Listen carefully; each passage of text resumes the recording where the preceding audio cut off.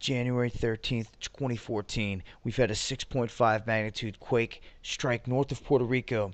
This is the exact area I've been anticipating for a while. History repeats itself. And this is roughly 4 years after the deadly Haiti quake.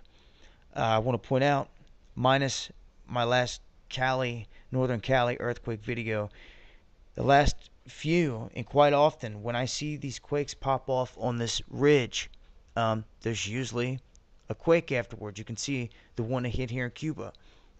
If you watch that video, you'll see that.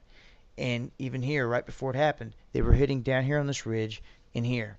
And I was even pointing right there to the same area of Puerto Rico in that vicinity.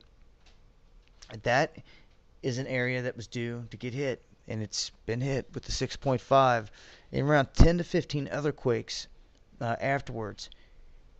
Looks like right here on this ridge,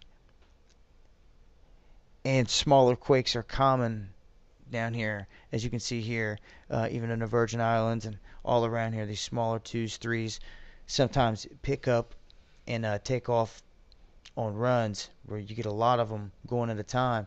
But this has been the most significant quake in quite some time to this region.